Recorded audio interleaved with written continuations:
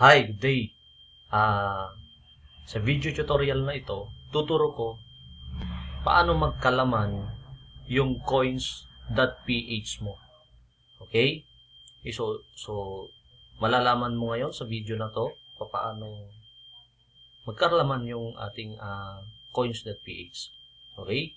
So, una, kailangan mong tapusin yung video na to kasi at the end of the video, meron akong ibibigay sa'yo ng mga tips paano ba about yung Bitcoin. Okay? Papakita ko sa'yo yung mga expert, okay? Yung mga batikan na pagdating sa Bitcoin. Okay, so first, gagawin natin, okay, para magkaroon ng laman yung Coins.Ph mo, top up tayo. Okay? Ang gawin mo lang, top up tayo. Okay? Punta ka dito sa cash in kung may account ka na. Anyway, kung wala ka pang account, ito napakaganda ngayon. Okay? Kasi meron kang 50 pesos na mare-receive kapag na-verified yung ID mo or yung account mo. Okay? So, ganito lang siya. Punta ka lang dito. Nandito ka na. Ito yung pinaka-dashboard natin. Okay? So, ito yung dashboard ng ating Coins.Ph. So, by the way, ito yung pangalan ko, Mark Christopher Kalim. Okay? So, tara, punta tayo sa paano mag-cash in or para magkalaman yung ating Coins.Ph. So, ito yung makikita mo kapag clinic mo na yung cash in. Okay? Ito yung mga partner na mga merchant ni Coins.Ph. Pwede kang mag-cash in or pwedeng magkalaman yung Coins.Ph mo through 7-Eleven. Okay? Pwede sa M-Lulier, sa Union Bank.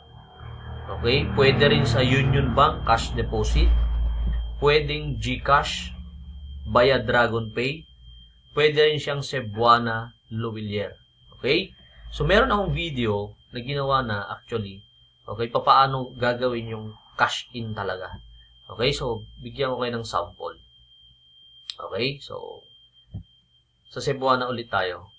Okay, halimbawa, ito yung ilalagay nating amount, 1,000. Lagay natin 1,000 cash in. Okay, so ang gagawin lang natin, mamimili ka dito kung anong gusto mo. Gusto mo ba ay peso wallet or Bitcoin wallet? Mapupunta yung 1,000 mo. Okay, so in our case, gusto ko peso wallet yung pupunta ng 1,000 ko. So, ito yung pinaka-step by step niya. So, natapos na yung method. Napili natin ay Cebuana. Hinahanap niya ngayon yung amount. Tapos, yung payment na. Okay, punta tayo sa baba. Okay, ito yung charge niya. Payment method fee. So, may payment method fee na 40 pesos. Okay, so para makapunta ka sa payment, ang gagawin mo lang, next step lang tayo. Click mo lang next step. Okay? So, ito na. Okay? Complete your payment. Sabi niya, proceed to any nearby Cebuana Lulier branch. Okay? Tapos, ang ilalagay mo dun sa sender, syempre ikaw, yung pangalan mo. Halimbawa, Mark Christopher Kalim. Company name, Coins.Ph. Tapos, ito yung pinaka-reference number. Okay? So, ito ilalagay mo reference number. Okay? Ito yung babayaran mo. 1,040, hindi 1,000 kasi yung idinagdag na yung charge. Pero yung ma-credit sa pinaka-account mo, okay, 1,000 lang. Okay, ganun lang siya. So, balik tayo sa method. Okay, so, halimbawa, pili ka naman ng iba. Sabihin na natin. Tatandaan natin guys na yung reference number ng Cebuana, iba yung reference number sa ibang merchant. Okay, balik tayo. Okay. Halimbawa, itong M-Lulier. Subukan naman natin yung M-Lulier. Okay, so amount, ganoon din. Ilagay lang natin amount. So, halimbawa, 1,000. Okay. So, ito yung nakita kong diferensya or difference kapag nagkarga ka sa Cebuana at saka M-Lulier. So, kanina napansin natin yung Cebuana ay 40 pesos lang yung charge niya. wala siyang Coins.Ph fee. Okay? Tapos yung payment method ni Cebuana is 40 pesos lang. Ito, so ang difference nila ni M. Lulier, 20 pesos lang. Although maliit lang din. So, click lang natin yung next step. Ayan. Okay, ito na. So, ang ilalagay mo lang, yung transaction number niya, ito, e-pay, may e-pay siya, tapos ito yung number na to. Ito yung ilalagay ko para mapunduhan ko yung Coins.Ph ko. Okay, so ganun lang, simple. Okay, sa other mga merchant, madali lang din. May mga instruction naman na para magawa mo ng tama. Okay, balik tayo ngayon dito sa My Wallet. At ang number 2, pwede ka ring magkalaman pa yung peso, yung wallet mo. Paano pa siya magkalaman? Punta lang tayo dito sa Earn Rewards. Sa cellphone kasi isang explanation ko diyan na video. So, tingnan naman natin sa desktop. Eto, click mo lang yung Earn Rewards. Okay, sa Earn Rewards, 4 kasi yan. Okay, ito yung opportunity na pwede mong additional income. Ito, maganda ngayon. Okay, may promo ngayon yung company na kapag 3 yung nakuha mo, 300 pesos yung pinaka-incentive mo. Okay, pero ang regular talaga is 50 per friend. So, every time na may verified na ID ng isang account na nag-register through your link na ibinigay sa'yo ni Coins.Ph, makaka-receive ka ng 50 pesos. At the same time, yung tao, makaka-receive din siya ng 50 pesos sa kanya. Okay? Tapos, you get 100 for every 5 bills payment. Ito naman yung promo nila ngayon. Halimbawa, meron kang 5 na binayaran this week. Okay? May additional, makukuha mo 100 pesos. Okay? Ito may maganda pa. Halimbawa, you get your cash-in fee every time you money. Okay, sa kwan naman to, sa Union Bank.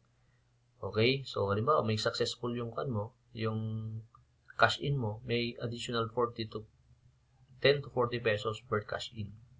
Sa load naman, may 10% back every time you buy load. Halimbawa, nag-load ka ng Globe Smart, Tok Entex, or Touch Mobile, or any Sun Mobile. Okay, may 10% rebate ka directly sa Peso Wallet mo. Okay, so, tapos, may 5 peso ka na incentive sa nagbayad ka, halimbawa, ng bill ng Meralco, sa university. So, kahit ano, okay, check natin yung mga kasama niya. Okay, so, halimbawa ito, may Cotabato Light, iba-iba yan. Meron din NBI, pwede rin sa SSS. Okay? So, yun yung dalawa, paano magkalaman yung wallet mo. Today, gusto mo naman, syempre, gusto mong kumita, yung tinatawag nating trading. Okay? Sa Bitcoin kasi, ang mga kumikita talaga, yung mga galing na sa traders. Ngayon, ang tanong mo, hindi ko alam yan. Kung gusto mong matuto, pagdating sa Bitcoin, saan ka dapat magtanong? Kung ako sa'yo, magtanong ka sa mga expert. Okay? Okay? Kasi kung ako mismo tatanungin mo, baka ako, pwede kong manghula, pero mas maganda tanungin natin yung mga expert. Ngayon, meron ka bang maipapayo? Baka tanong nyo sa akin, na magtuturo sa amin pagdating sa Bitcoin. Ang sagot ko meron. Okay? So, hindi ako, pero tignan mo siya. Okay? So, ang tawag dito, Bitcoin University. Okay? So, discover, sabi niya, how I took $100 capital and flip into 36,931 in less than 30 days with cryptocurrency. Okay? Ito yung Bitcoin University. Ito yung mga expert na pagdating sa Bitcoin. Okay? Yan. Ito yung magkambal eh. Talaga sila yung si Wiglebus talaga. Okay? So ngayon, para makuha mo yung link nito at maka-access ka dito sa Bitcoin University, ilalagay ko yung sa description nitong video na to, yung link, okay, ng video na to. Okay? Para matuto ka, gusto mong matuto pagdating sa Bitcoin, sa trading, diskarte, strategies, techniques, okay? Nandito na siya. Okay? Yung mga talagang expert. Okay? Ano pa? Meron ka pa bang may advice? Meron pa. Okay, ito naman, cryptocurrency. Hi there, my name is Nate Martin. I'm a spokesperson for the Cryptocurrency Institute. And in the next 3 minutes, I'm going to reveal to you a weird but simple, low-risk cryptocurrency investment loophole that has allowed students of ours to turn $20 into over $100,000 in just 3 months. Yes, just moments after watching this presentation, you'll know the one simple crypto loophole that the top 1% of the hidden elite class of investors exploit to get returns of 150%, 500%. Okay, ito yun. So gusto mo matuto naman sa cryptocurrency, Code X, Institute naman siya, Cryptocurrency Institute, yung kanina, Bitcoin University. Okay, maliit lang yan kumpara sa kikitain mo yung mga investment mo dito sa knowledge mo dito. Kaya kung ako sa'yo, okay, etong dalawang link na ito or etong dalawang institute na to or university at saka institute na pwede mong may matutunan ka pagdating sa trading sa Bitcoin, ilalagay ko sa description ng video na to. O, sa video na to, sa link nito, sa description niya, ilalagay ko yung link. Okay? All you have to do is click the link sa description para maka-access ka sa video na to at sa mga trainings na to. Hindi siya free. Pero sabi ko nga, yung matututunan mo dito, i-compare mo sa kikitain mo sa Bitcoin, sobrang dami, sobrang layo. Okay? Portion lang yan. Wala pang sa kalingkingan niya yung kikitain mo sa Bitcoin kapag natuto ka sa mga taong to. Okay? Kung may mga katanungan ka pa sa aking video tutorials na to, pwede kang mag-comment sa ilalim nito sa video na to kung may mga katanungan ka. Ngayon, kung may gusto kang ma-feature pa, okay, pwede ka rin mag-comment sa ibaba at sisikapin ko na maituro sa'yo kung ano yung mga yon. Okay? Tapos, kung nagustuhan mo yung video na to at sa tingin mo nakatulong sa'yo, kahit konti, thumbs up lang. Okay, tapos mag-subscribe ka sa akin channel at huwag mong kakalimutan na i-open yung bell para every time na meron akong may upload na video, may notify ka. Okay, ma-update ka sa mga bago na tutorials ko at videos na i-upload ko sa aking YouTube channel. So guys, excited ako. Okay, sana gusto kong matutunan mo itong mga video na to. Yun lang, good luck guys. And God bless.